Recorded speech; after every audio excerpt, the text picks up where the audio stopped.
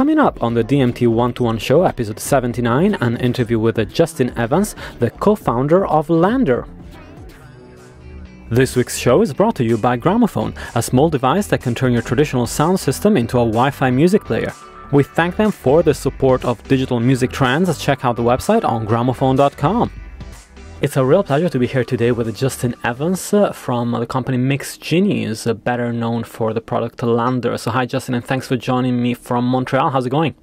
Really good. Nice to speak to you. It's great to have you. And so, first of all, you just came back from South by Southwest, and how was your experience there this year? Oh, it was fantastic. It's like one of my favorite years there. I think it was more exciting than ever because the last time I was there, we hadn't launched a product yet, and so to be there with a product that a lot of people know was a tremendous amount of fun.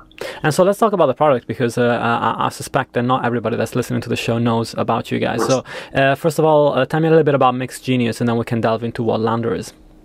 Well, actually, they're becoming the same thing, but we're actually losing the MixGenius name and are going to be LANDR from now on, which is really exciting. We're just making that change right now. But so that's a kind of exciting announcement. I think you got the scoop on that. You're the first person that's heard that. So that's pretty cool. But basically, the company was formed 2 years ago, 2 and a bit ago, out of a research group's work from Queen Mary University of London that were studying how things like machine learning and data analysis could be used to make sound engineering tasks more automated. And so the original body of research was around mixing, and mastering was part that we decided was the most the best place to start commercially, and especially simply because, and the LANDR name is indicative of this. It's a lot easier to get a stereo out file delivered over the internet and to deliver something back for people than to upload a ton of stems. And so we thought, wow, here's something we can deliver that really solves a big problem for a lot of musicians. It makes people's lives better for musicians, and we can do it really, really quickly and easily, and deliver a great quality for people. So we hit it hard and built the product about less than a year ago. Launched in May, came out of beta in May of last year and started taking payments, and we're just approaching, we're just shy of 1 million songs mastered in that time period. So it's been really exciting. The adoption's been really great. We seem to have hit a problem that people really need solved, and are really excited about how it's growing. Yeah, absolutely, and you know, I feel like from the first time I heard about it, when you first launched, it's really become much better known as a product. And so, in terms of how people receive the product and the experience, what have you learned over the past year, and what are the changes that have happened as part of the product? Well, it's kind of cool. There's two different answers to that question. One is that the product keeps changing, so definitely.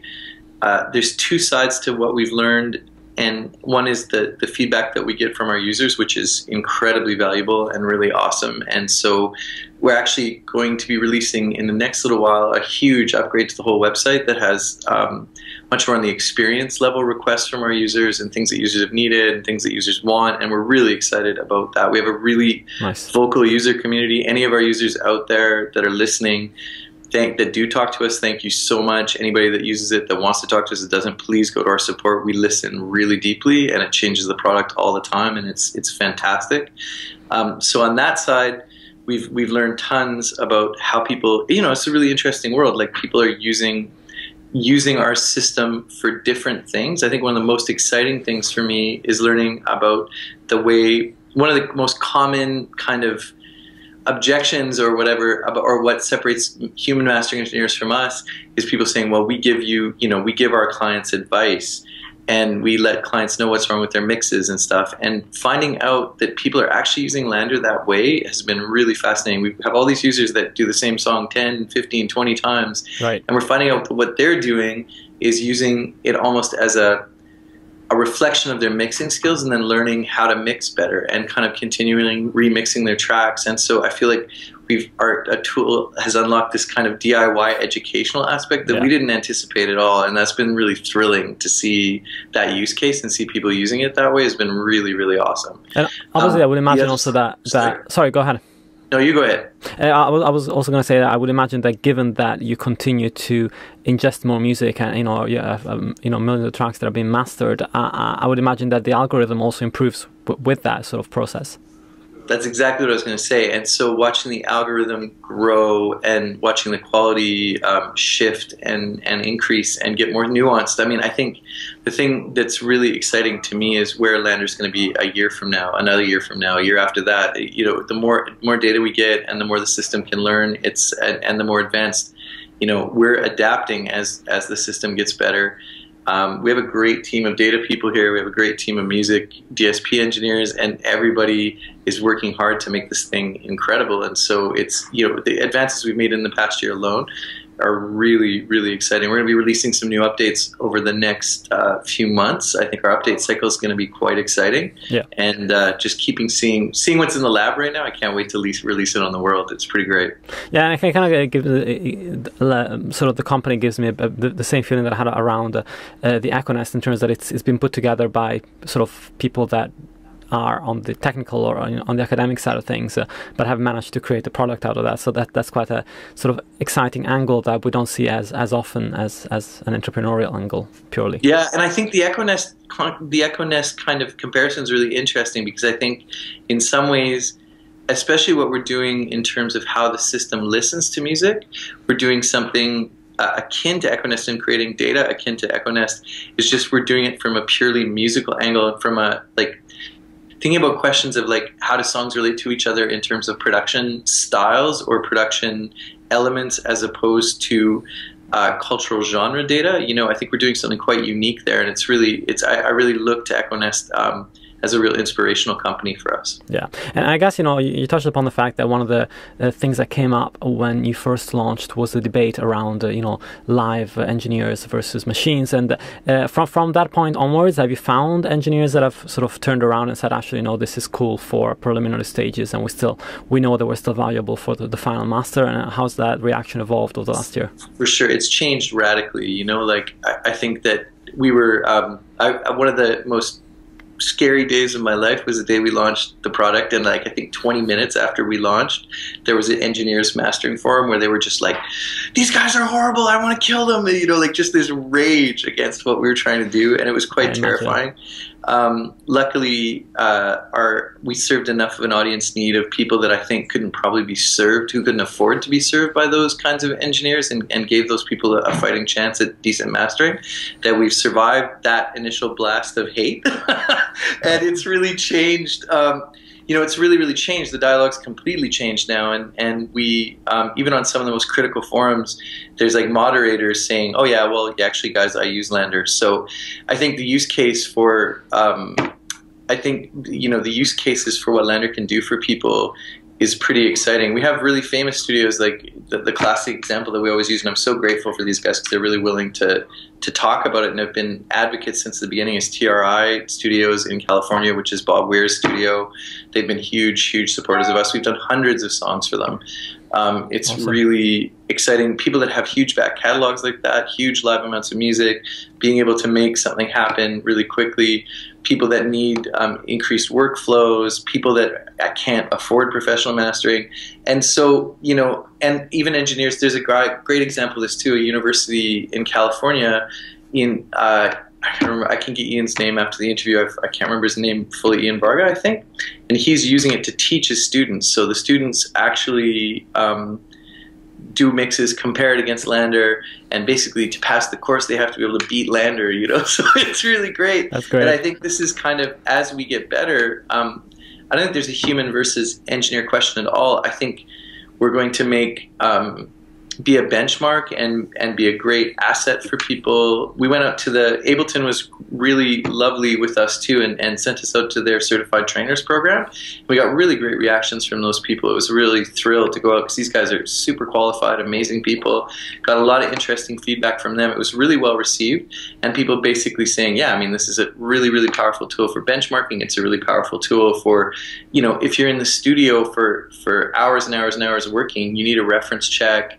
So even top engineers are starting to really warm to what it can do for them. And, I think with every engine release we create, there's more excitement from the professional community as well as from the amateur one. Yeah, and also obviously, you know, it saves bands money, because ultimately they will end up going to a real mastering engineer. But you know, if they can save themselves from doing 3 or 4 trips and being told that this is unworkable, or you know, there's sure.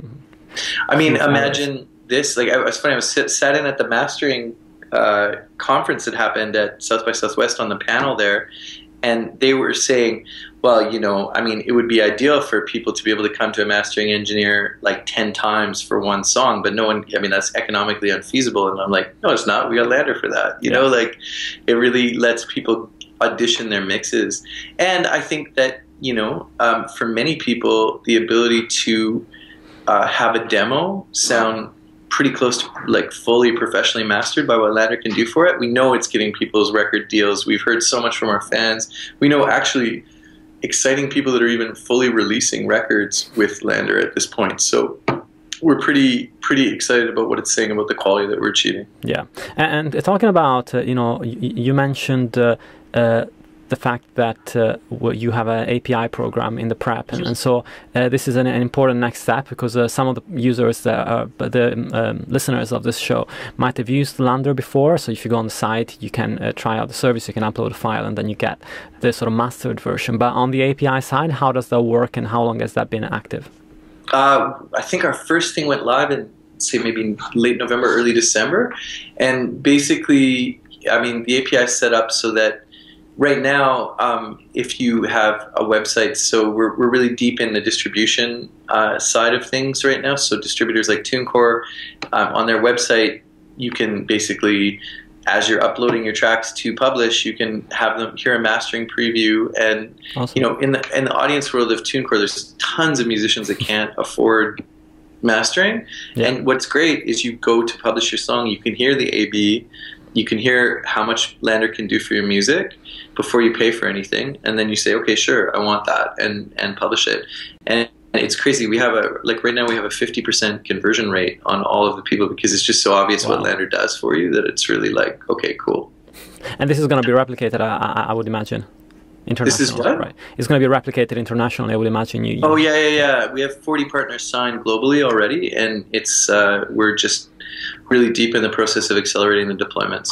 And the cool thing is that for the internationalization side of things, it's not that hard, because, you know, you just have to have an upload bin, and even for like end users. You know what's really hard about the internationalization, which is really funny, is actually getting the nuances of the language right. Like we work so much. I've learned so much about how challenging translation is, and how complicated it is to explain nuanced audio concepts to people. I know this one academic, Brian Pardo, who does all this work about, he's really great, does really interesting work about qualifying what people mean when they say things like warm or bright or whatever, and he does all this machine learning stuff around this.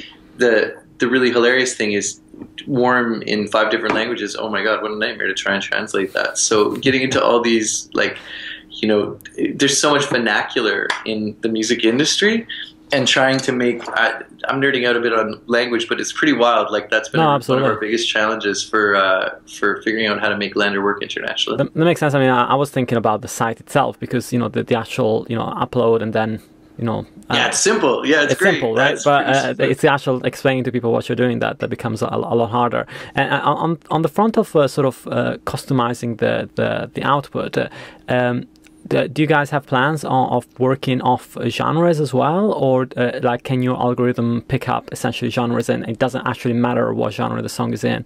You can sort of cater for that already. It totally matters what the genre is, and I think the thing is, this is kind of what I was saying about Echo Nest before. Our system is right now doing a pretty what's live on the site is doing a pretty rudimentary genre analysis and saying this is kind of this area of music, or this is this area of music. This is really the place where the self-learning gets really amazing. As we learn more, that gets more and more granular and more cool. So this is where the big improvements come from one engine release to the next, is how deep we drill into that.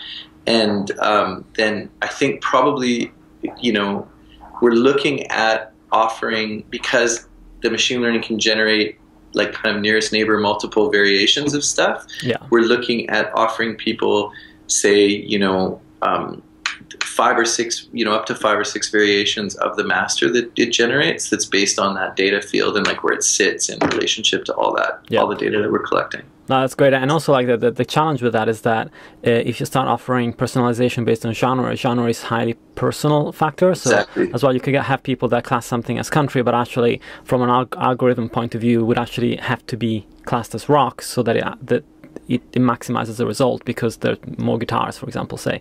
But yeah. This is exactly what I was talking about with the Echo Nest thing. Like, you know, the interesting thing about country music, like, think about country and pop, right? In the past 20 years, you know, a Taylor Swift album from the like early stage of her career sounds to me pretty pop music. It doesn't sound country per se. Yeah.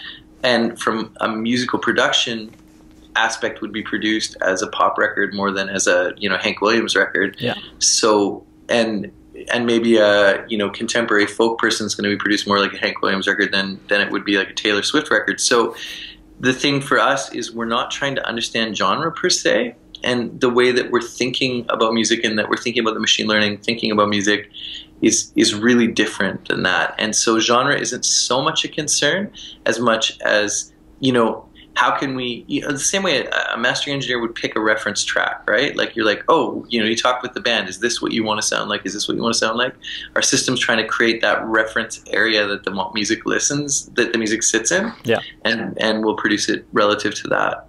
Absolutely. Looking at one of the fields that is quite interesting for me as a producer of audio is that of also audio restoration, because there's plugins out there that are like thousands of dollars. It's so expensive to get really good audio restoration. Is that something that you ever looked at? I know it's a very different proposition from what you guys do, because it's all based on, of course, musical analysis and understanding how the mastering process will affect the end game. But it could potentially be a big market, so I was wondering if you guys ever looked into that. I will very quietly smile in relationship to that question. Great. And so moving on, why sort of Montreal? How did that come about? And are you finding it easy to move people there if you need to have people there, or do you have teams around the world that work on the product? This is a pretty cool story. So first, answering the question about is it easy to move people here? It's been easy to move people here. I think all of them have particularly hated this winter because we've been the coldest city in the world and had the coldest winter on record in the history of Montreal. So I feel really bad for the people that have moved here this year. But they lived underground, right? Other than that, it's pretty great. Unbelievably cold this year. It's crazy. So the Brits and folks from warmer climates are freaking out a little bit right now. So that's funny. But Montreal was a great place to do this in. My own personal story is I've been a musician. I moved into Montreal in the 90s to be a musician here, and then also have had a lot of experience in digital marketing and digital product creation. And there's a really incredible music scene here. So when I co-founded the company, I basically took the research from the Queen Mary people and brought it back to my music community here. And we're really blessed in Montreal. We have one of the best indie music scenes in the world, of course, with bands like Arcade Fire, Godspeed You Black Emperor, you know, all these great bands. We also have an incredible techno scene like Tiga. You know, there's so much great music here. Incredible jazz scene, incredible classical music scene, Kent Nagano. You know, like really, it's really one of the world's best music scenes, and it's also an incredibly generous and collaborative music scene. So, being able to bring the technology here, Arbutus Records is also incredibly awesome, and we're super supportive early on. So, being able to bring what we had here and have all these really cool musicians come in and listen and validate it and be like, oh yeah, well actually this is a bigger problem than this, and we really need this solved, and oh my god, if you could do this.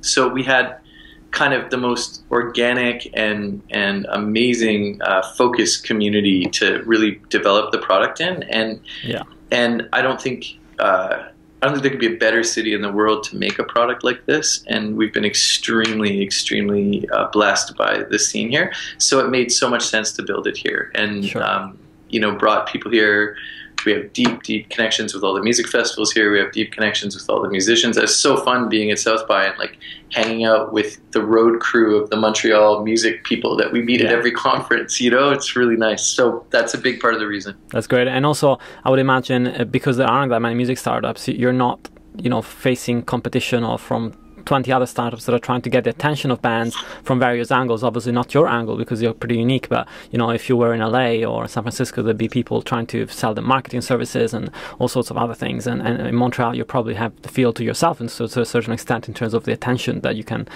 ask of people. Even more than that, I mean, that's a huge part, but even more than that, we also have an incredible academic world here with Kermit and McGill and Concordia's new media program, and, you know, and tons of musicians that are super excited to work on a project like this. So, you know, like HR for us is pretty easy, and having incredible conversations with some of the brightest minds in the industry is like calling someone and saying, hey, you want to go for a beer and talk about this crazy thing that we're doing? And you know, there's just so many incredible people. It's a really fertile environment. That's awesome, and obviously, you know, it's a service that I think is going to be interesting from various perspectives, because obviously you're pointing at musicians, but as I said, there's a lot of interesting applications from all sorts of points of view, even live production and all sorts of interesting things that could go into it. Because I always face the issue of having to fiddle with all my controls here. I've got a mixing desk right next to me where I'm trying to make sure that the levels are okay. I still master the recording at the end of the podcast, but I try to get the levels roughly right whilst I'm recording and make sure there's no major problems, because they take ages to fix after I've recorded it. So it's definitely... I think we're going to be able to do some miracles for you. I'm pretty excited about that. Future roadmap stuff's pretty exciting for that. Excellent. And well, Justin, finally, just to finish up on South by, how do you see that conference evolving, and you know, do you think that it can stay where it is? We've seen a lot of different opinions this year around whether, you know, the fact that it was maybe a little bit quieter, but in a good way, because it was more focused on smaller bands. It was less massive acts going. Do you feel like it's got the same buzz it had before, and are bands excited to go back that have been this year? I feel like it's an interesting question. I feel like the first few days I was there, I was in the kind of transition from the bridge days. So I spoke on a panel in the day between interactive and music where they overlap. Yeah. It's like Tuesday or Wednesday, right?